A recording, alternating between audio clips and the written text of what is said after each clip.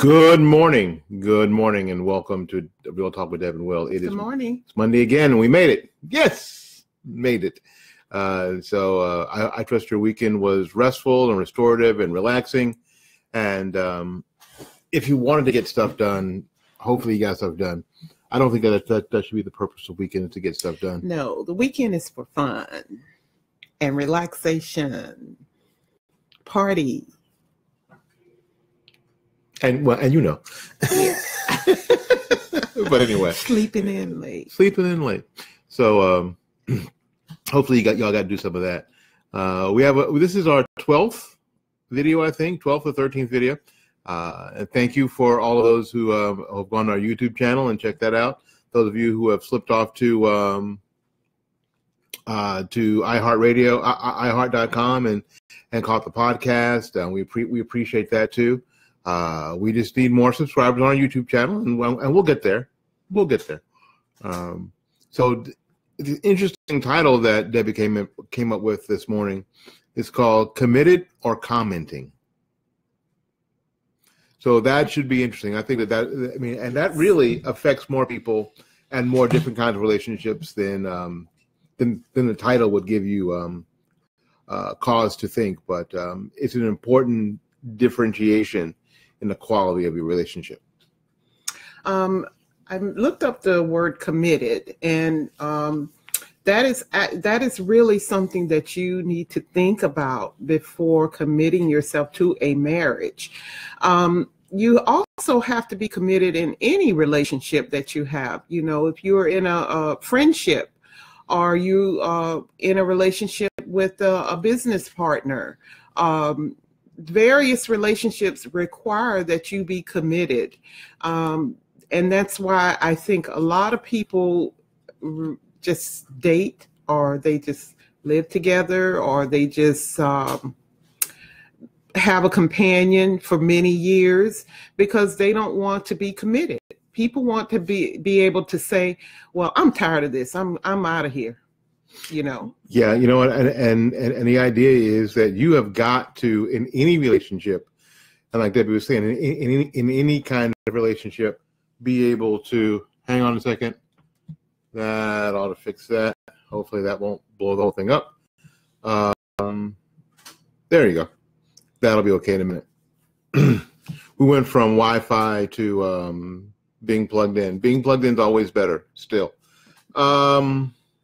But in any kind of relationship, unless you're really willing to commit, it's not going to be successful. Business relationships especially. You can't just sort of dabble with a partner and kind of feel that, well, we're just sort of going to try this out for a while. No, the only way for things to really work only way for things to really work is to commit.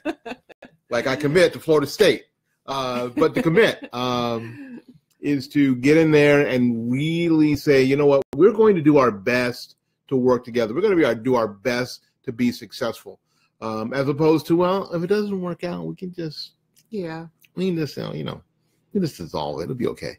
You can't. First of all, Don Roan's in the house. Welcome, Don Roan. Good morning, sir. But you just can't. Sammy. I don't think you can do that in anything really. And expect to be successful. You can't. And that's the thing. I think people expect to be successful. I say this to you all the time. How did they think that was going to work out? Yes. I say that a lot. You know what? They get into these relationships, and it's ratchet and crazy and nonsensical. And I think, how did you think that was going to work out? Well, you were going to have 6 children with this guy, not marry him, know that he's doing the same thing in the next apartment building, not even across town, with somebody else, and you thought that was going to be somehow work itself out and be okay, and you were going to live happily ever after. And it was going to work out. No commitment, Seems stupid. No success. That's the deal. If no commitment, no success. That sounds like a T-shirt. Mm-hmm. Willie Taggart. And Rhonda brought it up. Yeah, she brought it up. She brought it up.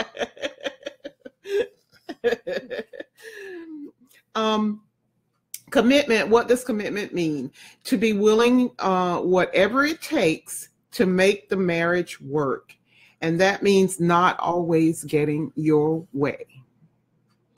Yes.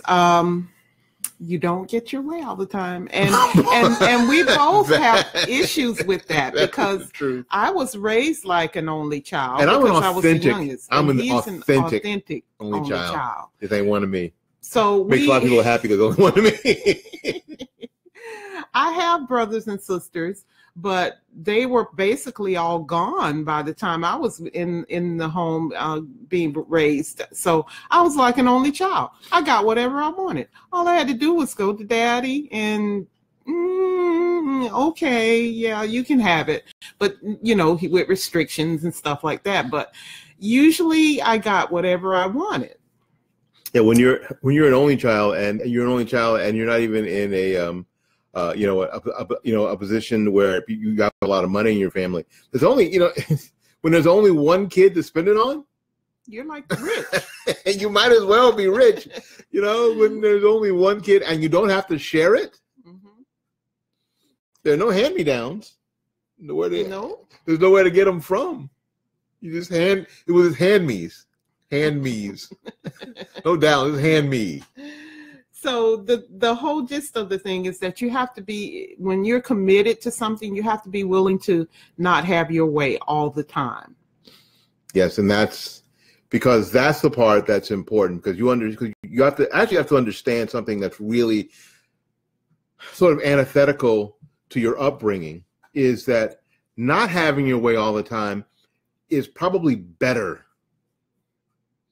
than having your way all the time. It's probably more beneficial to you. And that's the part that is hard for people to wrap their brains around. What do you mean? If I don't get my way, things are going to be better for me? Quite possibly. And in most circumstances, especially in personal relationships, yes. And that's what we have to, that's what we have to make. That's how you have to make that shift. And it takes a certain amount of maturity to make that shift, that, you know what, just because this time when you didn't get your way, it was actually better for you. So maybe next time in a situation where you thought you should have your way, you should consider what happened the last time. Mm-hmm. You didn't get your way, and somebody else's way, your partner, your friend, or your business partner or whatever, their way was actually better and better for you. And it worked out good for you. So, that's an important piece to start understanding as you mature and as your relationship matures. And that deals within really serious things in a marriage, as well as the small little things. Or, when kids start to come along, are you willing to be able to get up at 2 a.m. in the morning and feed the kid? That's a commitment.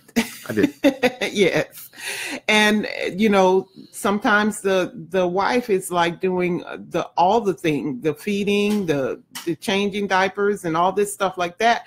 But when you get committed to having children, it requires both of you to take care of that child, especially if the wife is working.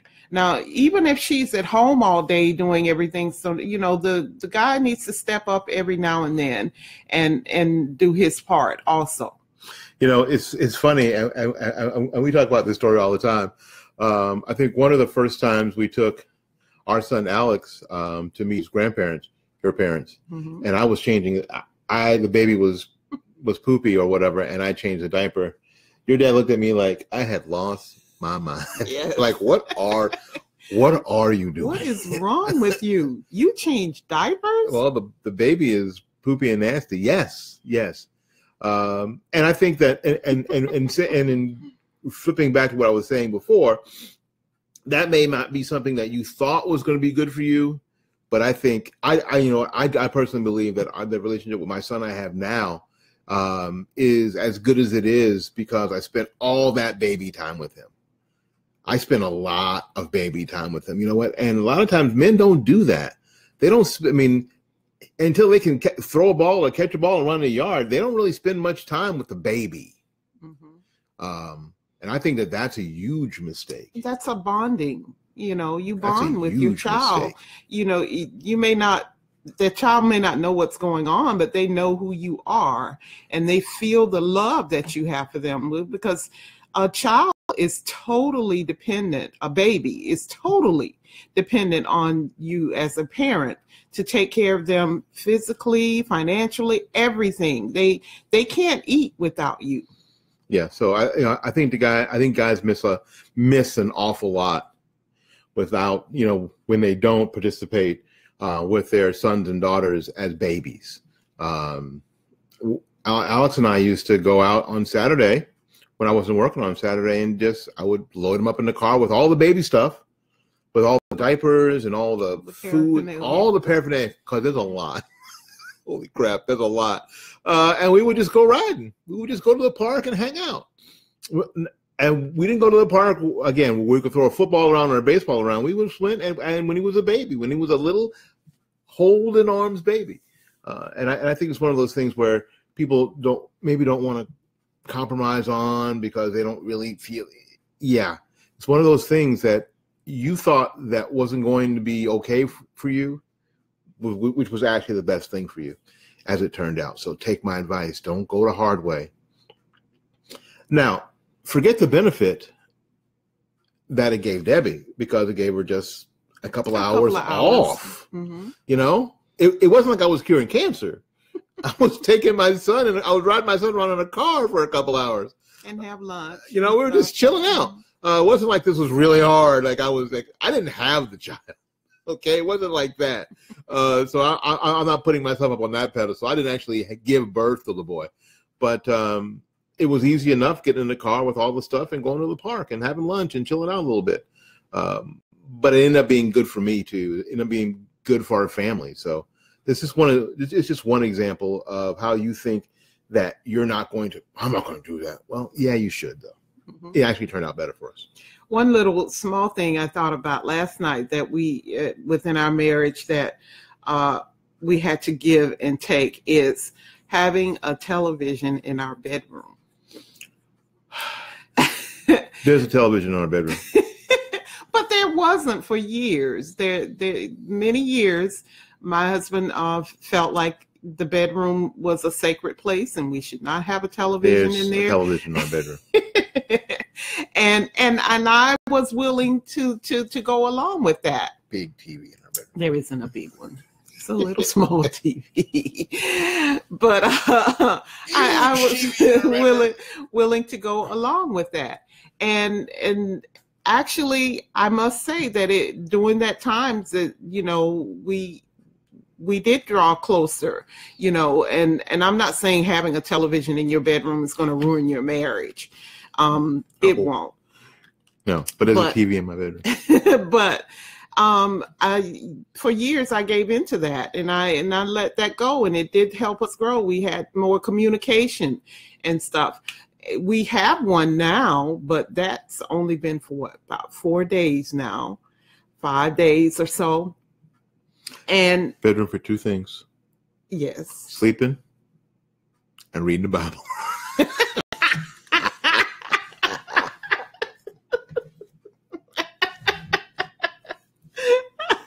You thought it was going to say I got all y'all, didn't I? Got all y'all. That's it. I'm sorry, but we have a TV in our bedroom. And with stipulations. And I have made it, and he didn't ask me to do this. I just voluntarily made a decision that if I'm going to do this, if I'm going to have one in there, it's not going to be on all the time. Every time you step in the bedroom, you have the TV on. Because in our beginning of our marriage, I did do that. I was a TV hog. I really like watching TV. So I would have it on all the time. When we were in there in the bed, we'd fall asleep with the TV on and all of that. But wake up to TV. But I have disciplined myself and made it that, the television can be in there, but I have it on for when I'm getting ready for work in the mornings, listen to the news. Don Rowan says it's also for homework.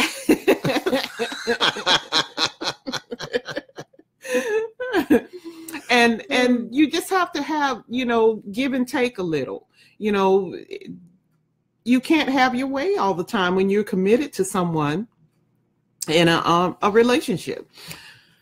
No, you can't. And you probably, and like I said before, you shouldn't.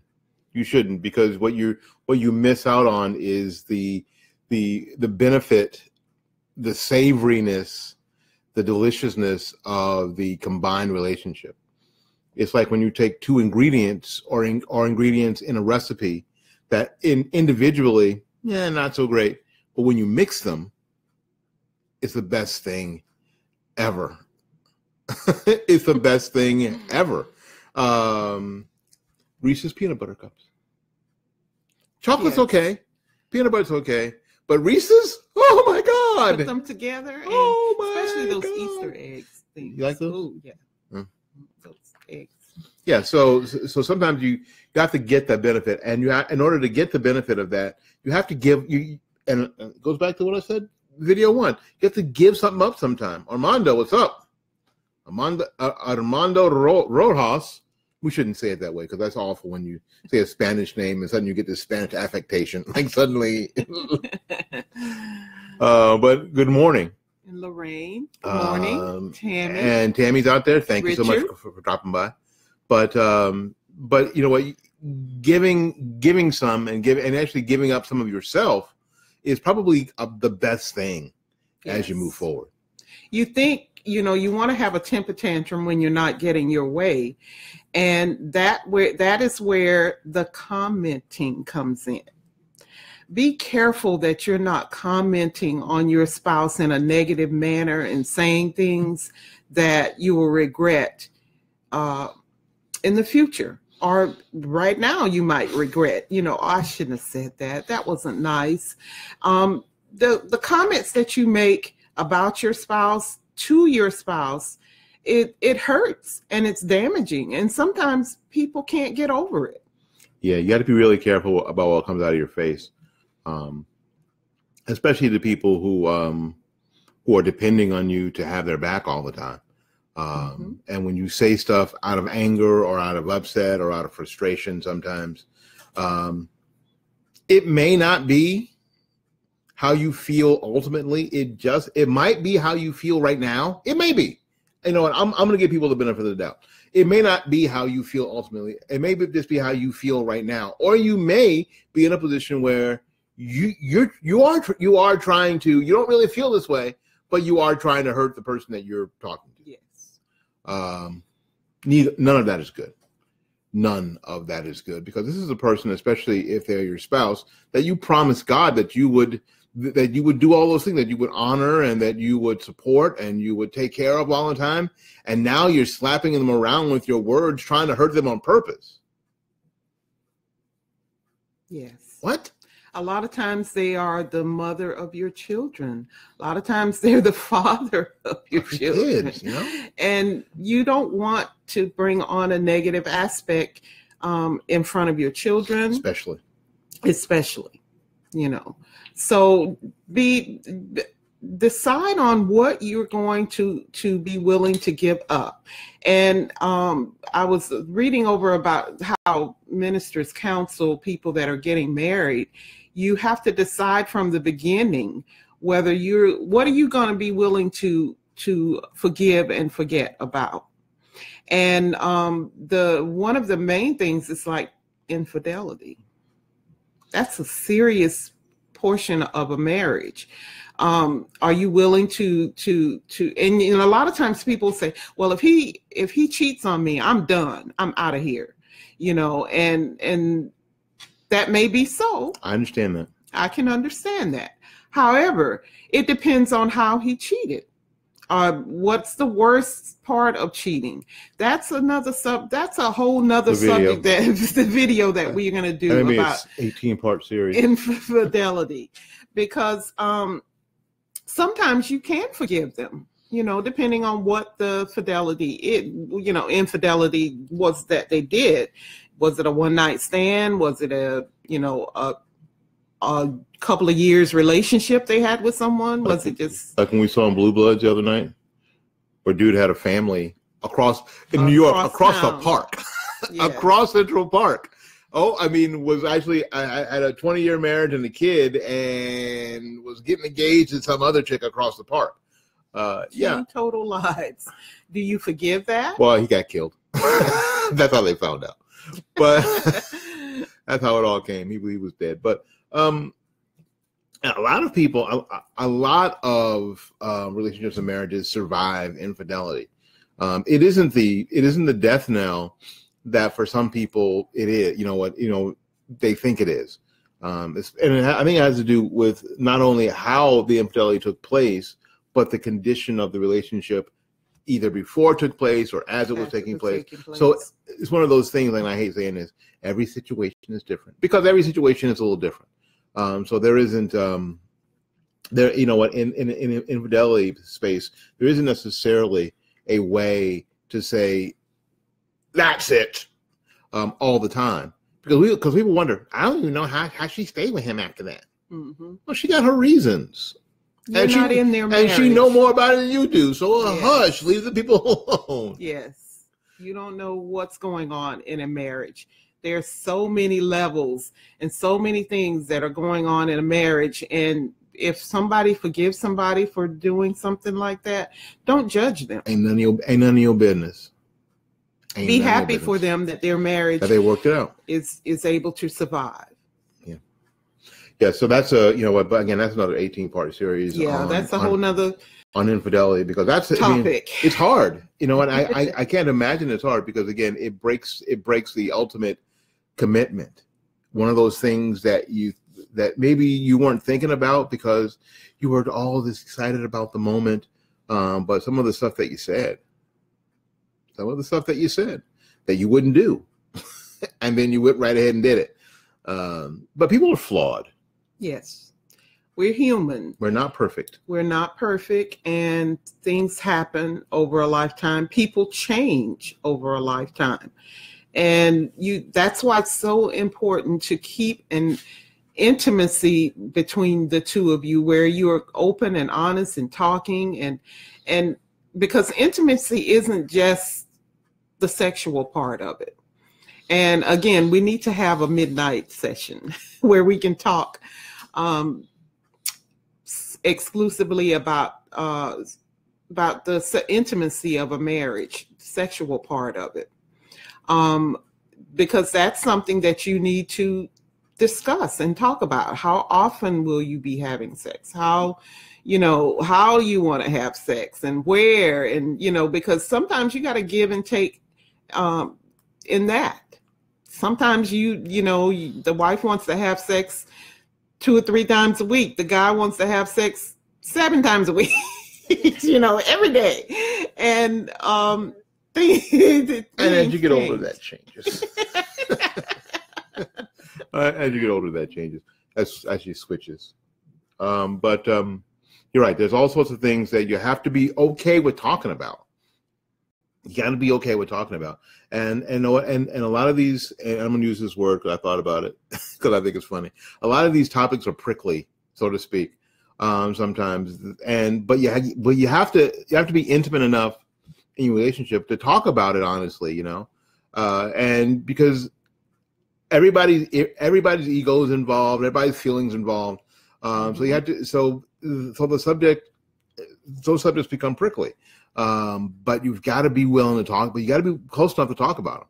You got to be, in a situation where,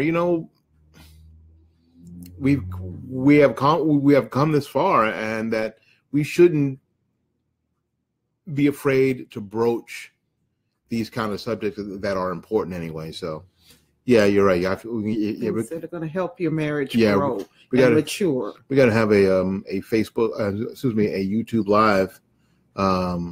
Age restricted YouTube Live. We can do that. So if you guys want the age restricted YouTube Live, just say so. Just say so in the comments there. Midnight with Will and Debbie. No, we won't be calling it that. That's just weird. That's just strange. I don't think we'll be calling it that. No. Bedroom conversation. No, we won't be calling that either. We won't be calling that either. No. We'll be calling the tricks of intimacy. No, we'll be calling it that either. No. No. Oh, come on. No, we'll be calling it the Quiet Storm. No, nothing cheesy. Nothing cheesy. But hopefully helpful. So if you guys want that, I think we should just let us know, and we'll be glad to stay up late because it's commitment. Yes. Stay up late. We have to take some naps. At 9:30, be like, I think I'm turning in. It's 9:30, but it's still light out. Go to bed. I know. But again, back to our topics of being committed to your relationship and being willing to give and take and do some things outside of the box that you are used to with your spouse, because you like Willie said, like this thing we're doing right here every Monday. Yes, this was something, my husband has done radio and all kinds of different things for the past 10 years. Since 2008, I started my podcast. 2008. Mm-hmm. And he loves it. He loves talking, and he loves getting on here, and people are doing the election times and stuff like that. He was a political junkie, but and you can go back and look at some of his things that he does and stuff. Whatever. But I like I said in our first show, I'm not that type of person. I'm pretty private and quiet, and well, not anymore, but and didn't really get on here and different things like that. And I felt like this year, it was time for a change. And so I talked to him. I said, I want to do a show with you. We should do a relationship show. And he just kind of looked at me, like, And then last night when many of you may have seen the post that I made, about this morning, and he came into the bedroom. I made a little kind of commercial, and I'm in the bedroom though. I've reorganized and moved some things around, and you built a studio in there. It's crazy. Made me a desk up and everything, and I have my monitor and everything, and I have cameras and different things up in there to prepare for this. And my bedroom has a TV and the studio now.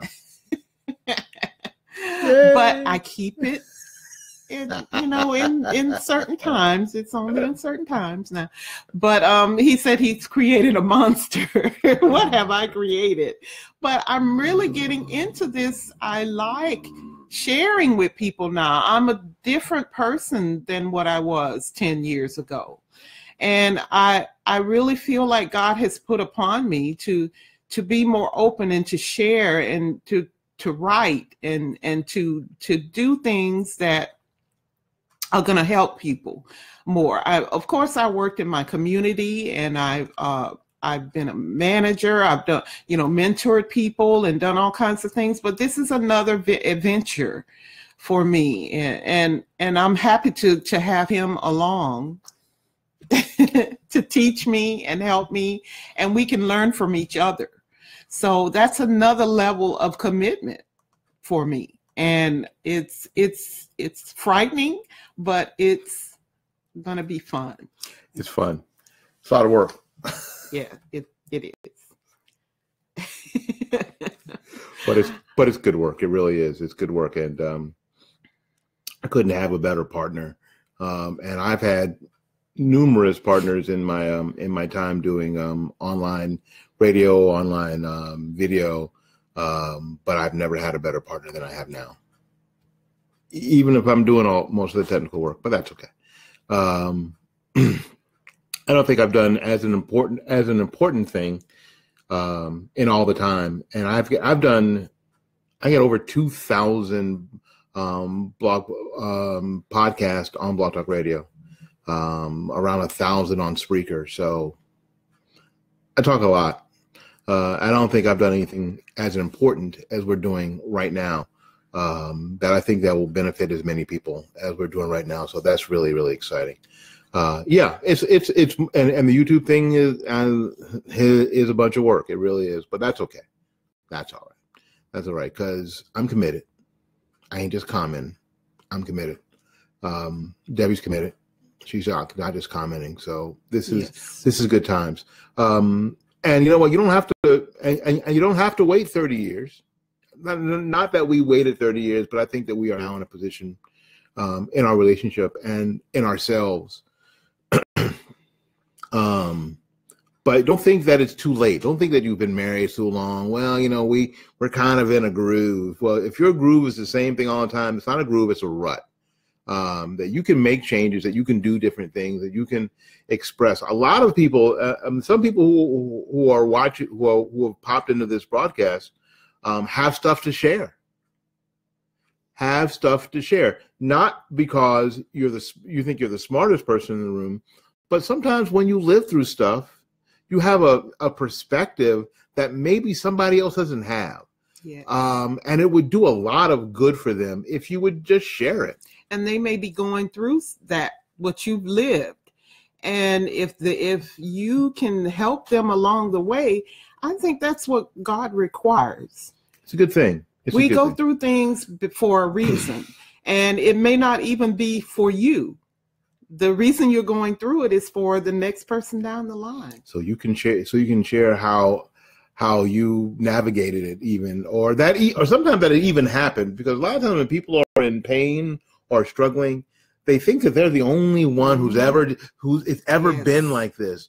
And just knowing sometimes that it's not the only person is not only comforting, but okay, so it's not just me. Relief. It's a relief. Okay, it's not just me. No, most things are not just you. I mean, I would say everything is not just you. That somebody has walked up that path or a similar path before. So if you've done that and you feel like that maybe you should share, I think that people should. It should take. I mean, it's pretty easy to share. I mean, we're using the laptop that Debbie bought me after I had my really bad cold that I talked about. And then this microphone, which is not a new microphone. I've had this for a while. This is my favorite microphone, as a matter of fact. I bought in a pawn shop. So, you know, it doesn't take a bunch of time. And this light, I don't even want to talk about this light. This is the most ratchet light thing you have ever seen. We're working on improving our products. Yeah, because that light is ratchet. It's just terrible. But you know, it works. It comes on. You click the button and it goes. Poof, light comes out. So, but if you've got something to share, you should. And if it's just it just may be commenting on a post that somebody is suffering or struggling, you might just get with them and say, you know what, I've walked in that path, and here's how it worked out, or that it worked out. You're gonna be okay. Because sometimes people just need to know that it's going to be okay. Yes, it's going to be okay. You too can make it through this. Yeah, I know that helped me a lot when you were going through when I had my thing issue. To a lot of people that had been through surgery such as this, couples and stuff like that, I had no idea that they had lived it. Mm-hmm. And to hear their story and to know that they were on the other side helped a lot. Yep. Yeah, my friend Ted Webble called me and told me the truth about his surgery and my recovery. But yeah, it was nice to know that he was years removed. That was encouraging for me. When I was in the hospital, I was like, oh, but he was years removed from it, and they said you're going to be okay. So yeah, sometimes it's just good to know. Again, we'll be back next Monday. Yes. Same bat time. Same bat place. Same bat channel.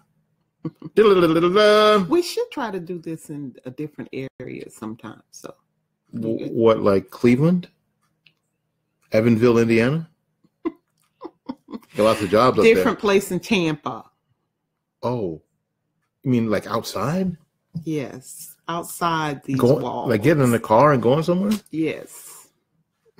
Maybe have breakfast somewhere and do it from there or something like that. We could do that. Mm-hmm.